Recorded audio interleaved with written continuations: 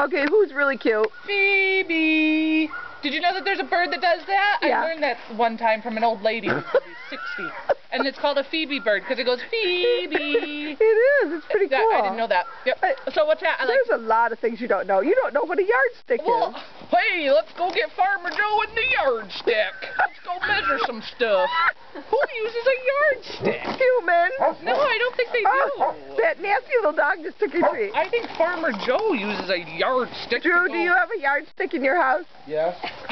Right. I just think you guys... And he's a rock star, not a farmer. Farmer Joe. See? So just because someone doesn't know what a yardstick is. So you're really cute. So what about these spots? What do you think about these? Spaniel. How about Dalmatian? Dalmatian. Everything's a Dalmatian, a Corgi, or a Pyrenees around here. And it's ridiculous. We seem to be having some breed issues. Yeah, we seem to be having some anger issues. Anger issues? Not me, I'm cute. Oh, no. So, you think you'll find me a home? Yes. That doesn't care if I don't know what a yardstick is? Yes. Or that doesn't care what breed I am? That's true. Because I'm a Chihuahua Dalmatian. Okay, good. That's mixed fine. with Great Dane. You know, that'd be possible, I think. Okay. Yep. Okay, See you bye. later.